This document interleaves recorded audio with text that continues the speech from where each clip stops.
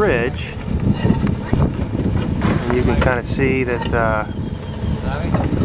they're marking the 3/4 of an inch line to cut out for the TRV-4 on both sides of where the ridge pole is going to be.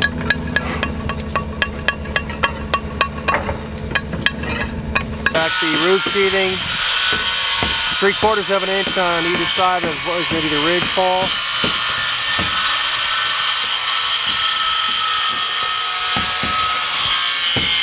Gone ahead and put the caulking on the bottom.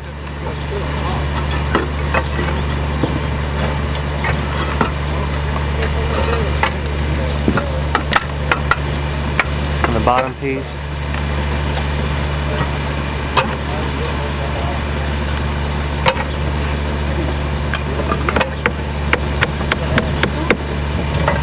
Nail on the bottom flange.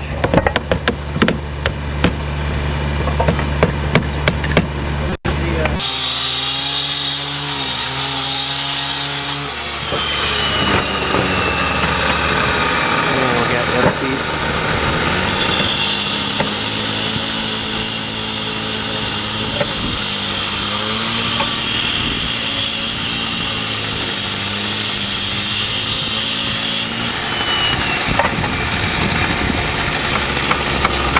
4-foot section on this side of the ridge already in place with the 3-inch aluminum tape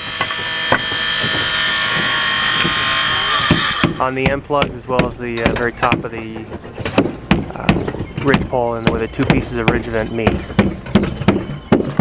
TRV-4 putting the tape down. Again, what they did was use a 2x4 and then put 2 furring strips on top of it to get it to the proper height.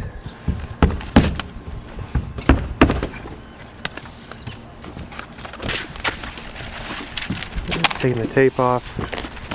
This section here is a 4-inch wide piece of peel tape. Go and cover all the loose ends.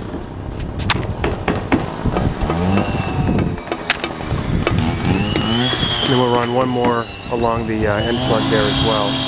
Alright, here he is 3/4ing in the bottom flange, 4-foot section of ridge vent.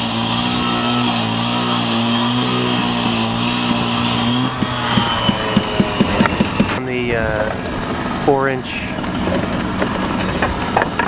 tape, or mesh I guess is what it is.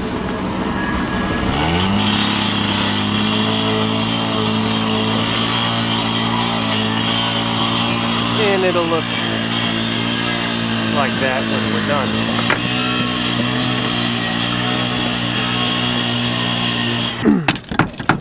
There's nailing the last row of field tile underneath the TRV-4.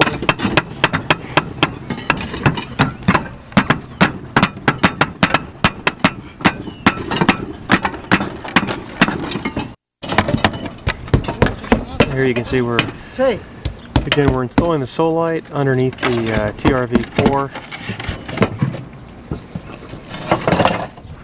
with, I believe, solite's Generation X Monier Eagle Tile Profile solite system. And put the ridge cap in place.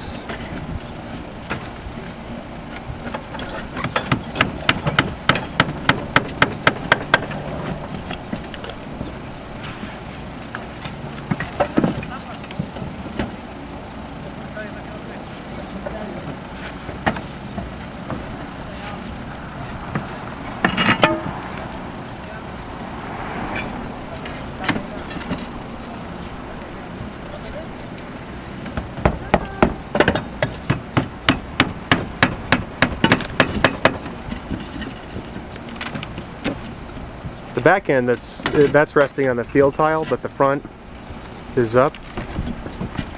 As it broadens out, that's resting on the tile to the right.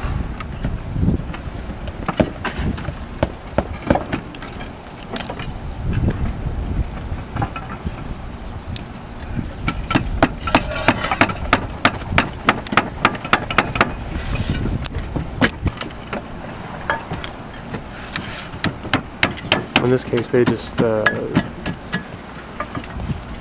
ran a 2x4 for the ridge pole and then elevated it with 2 furring strips up to give it increased height to use the TRV-4, and the rest of the ridge will just be a more traditional 2x4 application. And we'll get a ground shot as well.